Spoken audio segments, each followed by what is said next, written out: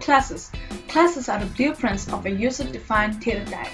The classes define the characteristics of a data type. For example, consider the primitive data type int. It can hold variables of type integer. Likewise, the classes are the data types with definite characteristics defined in them. Classes written in a program contribute to its output only when instantiated by an object. What is an object? An object is an instance of a class.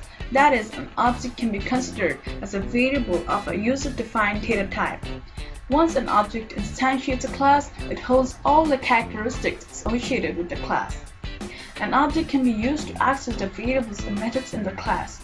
Variables have certain values assigned to them, and the methods consist of a few set of statements or operation, which includes either manipulation of the variables to produce a desired output or executing short commands such as printing a statement. Consider a recipe for a pizza.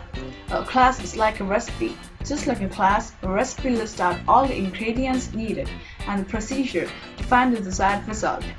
The ingredients are like the variables and the procedures are like the methods. The recipe itself ain't a pizza. You have to do what the recipe asks you to do. Just like the objects instantiates a class, the pizza is like an instance of the recipe, just like an object is an instance of a class. You can build as many pizzas as you want from the same recipe. Likewise, you can create as many objects as you want for one class. The final data table may have different flavored pizzas using different recipes, just like a program uses different classes for generating the desired output. Thanks for watching this video. You may want to check out a few other videos as well about Java and colleges and stuffs. They might be worth your time.